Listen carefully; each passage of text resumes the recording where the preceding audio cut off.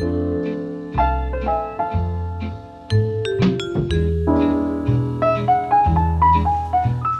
how's it going everybody? I am taking a break from the drawing table today to talk about hand pain. So if you're someone that spends any amount of time at the drawing table, whether professionally or doing your own work, if you put in enough hours, enough mileage drawing on a tablet, on a Cintiq with a pen and pencil, you've probably dealt with hand pain. So I've been working now as a professional artist for about 13 years, and I have dealt with hand, wrist, finger, knuckle, joint, elbow pain in some form or the other for many times over and over. So what I wanted to do today is just kind of take you through some of the ways that I've tried to deal with my hand pain. Just keep in mind, as a caveat, as a disclaimer before we start anything else, I'm not a doctor. This is not medical advice. So make sure that if you have some serious issues, you talk to a doctor before you try anything that I'm recommending. So before I start, I just want to talk a little bit about the anatomy of the hand and kind of my understanding of how hand pain works. Again, I'm not a doctor, so this is my best understanding. So if you are a medical professional and the things I'm saying are totally stupid, please feel free to point them out in the comments. But basically, my understanding is we've got our fingers here. Our fingers are what does the work of drawing. They have to move around in these tiny little movements all through the day. You could be someone that presses really hard on the paper. But our fingers are attached to these tendons in our hand, and it's the muscles in our forearm that actually make our fingers move. So that's also why, as an artist, you could get elbow pain. You could have pain. I've had pain up in here before from doing art, and that's because you have these fingers are connected to these muscles that are also connected to the elbow joint. So this is really the area that we are talking about. Well, it does extend to the fingers when we are talking about hand pain. It's this huge, giant area that we're talking about. So a quick breakdown of the anatomy, and this is a very simplified breakdown of the anatomy, but the simplest way to think about it is we got fingers attached to tendons, and then those tendons are attached to muscles, and we have two main muscle groups. We've got the flexors, and the flexors are on the inside of the hand. I know there's like a technical name for that, like the medial. I'm not even going to try, but anyway, this side of the hand, flexors. This is for when you close your grip, when you grip something. The flexors are the ones that make it do that. And then you have the extensors. The extensors are on the opposite side of the hand. Those are the really cool muscles in comic books you see. They're all like, have all the lines like someone took their hand through clay and all the veins and stuff on the side. Those are your extensors. The extensors are what make you open your grip. So we got flexors closing your grip and the extensors opening your grip. And so when we talk about hand pain, we're talking about is some sort of inability for this whole system of muscles and tendons connected to fingers to deal with the stress of drawing. What the stress of drawing eventually does is it creates some sort of inflammation in some part of the hand and on the wrist, someplace it creates inflammation there. And inflammation is a very normal part of basically dealing with stress. So when you do any sort of exercise, like if you are straining your muscles by lifting heavy weights, you're going to cause inflammation in your muscles. And your body reacts to that inflammation, and when it reacts in a healthy way, it's going to react by repairing those muscles, making them stronger so that the next time they are stressed, they can handle the stress better. Now, things can go wrong when you stress the body too much and you don't give it a chance to recover and repair from the inflammation. And so as an artist, when you are drawing a lot all day, every day, using these small little muscles and tendons over and over again, areas along this whole chain can get inflamed, and then if you don't give it a chance to rest and kind of respond healthily to it, that's when you can have problems. That inflammation can stay there, it can get worse, you can get carpal tunnel, you can get all sorts of issues along your hand and arm. So when we're dealing with hand pain, you have to think about how can we make this whole connection and family of muscles and tendons, how can we make that healthy? How can we make it responsive and adaptive to the stress of drawing? So the number one thing, I think the most important thing when dealing with hand pain that you're going to have to address is you need to give your hands and your arms some sort of rest. So that whole issue of how you're going to decrease inflammation besides just straight up rest, absolutely talk to a doctor about that. I'm not going to give my recommendations. You have anti-inflammatory drugs, you have steroids, you have ice, you have all those other things. I'm not going to get very much into that. There's lots of different ways you can go with that rest and with reducing inflammation, and I really think you should talk to a professional in that regard. But suffice it to say, you got to find some way to rest the arm before you can really start to repair it and make it healthy. So along those lines, one of the things that really helped me right out the gate when I dealt with hand pain was to reduce other things besides drawing that irritated and caused more strain on my hands and wrists than I needed to. So one thing for sure that you should look to see if you can minimize is the use of a mouse. And there's been lots of research and lots of evidence that overuse of a mouse can cause all sorts of issues with the hand and the arm. So try to see how you can reduce using the mouse. In my case, because I was an artist, I just started using my tablet as a mouse. And I even was in situations where I was drawing on a Cintiq most of the day, but I had a tablet next to me and I would use the tablet as a mouse when I wasn't drawing on the Cintiq.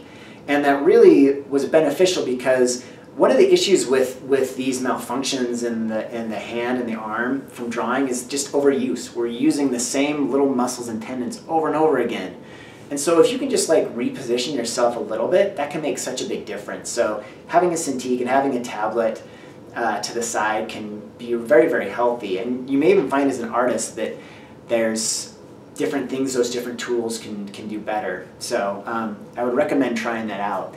The other thing that was extremely helpful to me was to really minimize the amount of time I spent playing mouse-based video games. I absolutely love games like StarCraft. I love MOBAs like League of Legends, like Heroes of the Storm. And these are probably the absolute worst types of games you can play if you have hand issues, because these are games that all require spamming of mouse buttons and making small little movements around. And I have absolutely found in my own case that the more that I minimize playing those types of games, the better my hand pain did. I saw very, very dramatic results as soon as I just eliminated using a mouse and stopped playing these video games that were very mouse reliant. So after minimizing mouse-based video games and just the general usage of using a mouse out of my daily routine, the other thing I started focusing on was flexibility and strength.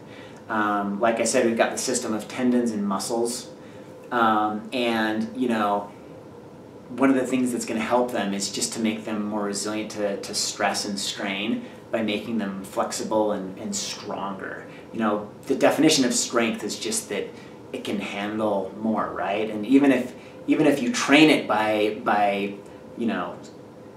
gripping on very heavy weights or whatever the case may be, it will make it more resilient to those small little movements. And the same with those tendons. The more flexible they are, the less they're going to be susceptible to that inflammation. And one principle that's super important as I start talking about flexibility and strengthening is just this idea of balance. One of the things that can cause those issues to be exacerbated is an imbalance in those tendons and those muscles. And so I'm going to get a little bit more into that in detail in a bit, but the general idea is that whatever you do to the flexors, you also kind of want to do with the extensors. You want to make sure that it's balanced so there isn't some sort of greater strain on one side than the other. So let me talk about some of the specific things I do as far as flexibility is concerned. As far as flexibility is concerned, I just try to hit the flexors and the extensors in my flexibility. There's lots of ways you can do this. You can do stretches where you basically put your hands down on the floor like you're doing a push-up, and you can stretch them that way and just kind of move them closer to your waist as they get more and more flexible. You can flip your hands around the other way and put your weight down on them like this. Same type of idea. You can just do it by, holding your hand out like this and just kind of twisting your hand to get a little bit of a different stretch on it. And then for the extensors, it's the same type of thing. You want to just stretch these extensors. I generally like to do a stretch like this, where I just extend my hand and pull my wrist back. Again, you can kind of twist your wrist. If you twist your wrist, you'll kind of get a different stretch. You kind of search for where that flexibility does the best. Another one is just something like this, where you grab your wrist, push down your elbows, and that will help you as well. I also like to start by doing just some wrist mobility. And this is just as you move your wrists, this is just going to kind of lubricate the joints, so that as you get in and start drawing, everything's just going to kind of flow more freely. So doing wrist circles like this, just moving your fingers around like you're some sort of creepy weirdo or magician, that's going to help your elbows, kind of just getting some movement to your elbows. All that stuff's going to kind of help lubricate those joints, get those moving, and kind of get some of that flexibility. So that's kind of what I do with flexibility. For strength, I have a couple of fun toys that I've used for kind of strengthening those muscles. One of the best things that I found is these little tools called the Handmaster Plus. Just as an aside, I don't receive any kickbacks from this stuff. This is just the stuff I've used. So DocZac.com, that's where you go to get these. These come in 3 levels of stiffness last time I checked, and that just means how hard it is to squish these. The lightest one, the less stiff one, the one that's easiest to squish, I think is a light blue. This is the highest level. So what you basically want to do is get the lowest level and work with that, and then work your way up. And so this basically works by this idea that you kind of squish this squishy ball, and that'll get those flexors going. But then it has this attached rubber band thing. As you extend, you also get that extensor work as well. So you're getting that balance and strength with the flexors and the extensors. So I use these, worked my way up when I was having some hand pain. I had really great results with these. The general instructions and the documentation is just that you kind of do them until you get a fatigue in your forearms. And that seems to be enough, just doing a little bit of that every day. So that was the first one, and once I finished with these, I started to move up to just playing around with these grippers. And this one is actually the heaviest one I got, because I was going to work up to this, and I can't get anywhere to even closing this gripper. Here's my best attempt, So these are different than kind of the cheap grippers you might find at a big box store that have the plastic handles. These are specialty made for grip training. And to find these, you're going to want to go to a place like Iron Mind. And Captains of Crush is a brand that makes kind of the higher end type of these grippers. And so I actually have some Captains of Crush. I can't find them. So this is the only one I could find, but I wanted to show you this. And to kind of go along with these, you'll again want to get something to strengthen the extensors. And so Iron Mind also makes these, which is just a collection of rubber bands, but they come in varying thicknesses. So the lightest one is like a white, all the way up to, I think, the red. The red is the thickest one. If you don't want to buy these, I mean, just save your rubber bands off of your broccoli when you get stuff at the store. But it's nice that they're color-coded, and you do have this already set progression you can go through. And again, they're for working the extensors. You put them on the edge of your fingers. You can open them up. And sometimes I just like to kind of put a finger on the thumb or pinky just to keep them from sliding off my fingers. But I've really enjoyed using these as well. It's kind of funny because I was watching some documentary about a strongman the other day, and like all this stuff is branded Iron Mind. I mean, they make stuff for like the strongest people in the world, like people that have hams for fists. And I'm just like some wimpy artist that also uses Iron Mind stuff. So maybe Iron Mind needs to get on that artist bandwagon and start looking at that demographic. So those have worked great too. And there's one that I've discovered, this exercise I found that I really enjoy. This is something I found just by like reading about jiu-jitsu and kind of the stuff they do for strengthening their grip. There's a lot of reasons I really like this. So this is just it's called the newspaper crumple exercise. I mean, you can call it whatever you want. It's just a newspaper crumpling exercise. You hold like one page of circulars in your fingers, and you just start crumpling it in one hand. It looks very simple and easy, you know, and then once you get to the end here, just kind of give it a couple good squeezes to really, you know, crush it good. And the reason why this is great is that, you know, I don't have to like program it. I don't have to plan when I'm going to do it. Like I get circulars a couple times a week. My wife will go through them. When she's done with them, she'll put them in a bin that I have. And then I'll just, while I'm watching TV, I'll just sit and one hand at a time, do one in the right hand, do one in the left hand, just go back and forth. And, you know, you'll find you just kind of get that exhaustion, that fatigue in your forearms. And so I enjoy doing that. I think that's kind of a nice little exercise that helps to keep my hands healthy. So those are kind of some of the things I've tried, some of the things that have worked for me to kind of give me that hand help. And really, I haven't dealt with any hand issues for the last, you know, 2 or 3 years since I've kind of started on this journey of you know, letting my hands rest and strengthening and adding some flexibility to them.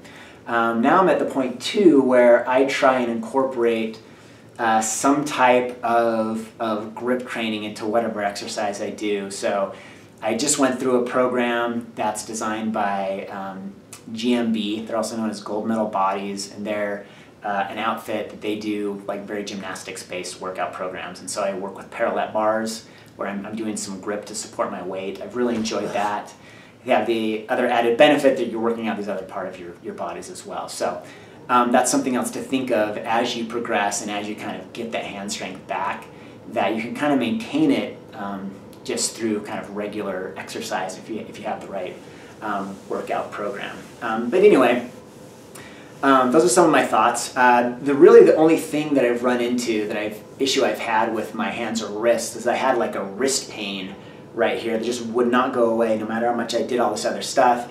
And I finally went into a doctor, had the doctor check it out, and it turned out it was a cyst, and they were able to take care of it in one single treatment. So I guess the thing you can take from that, again, just to reiterate the point, I'm not a doctor, but hopefully just kind of explaining some of the things I've gone through, some of the things I've tried, can give you some ideas for when you go to your doctor and you can, you know, ask your doctor questions and maybe give some ideas about treatment options you want to try. So that's my story of hand pain. I hope it was useful for you.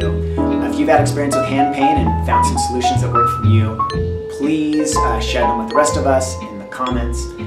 Please like this video and please subscribe, and we'll see you next time.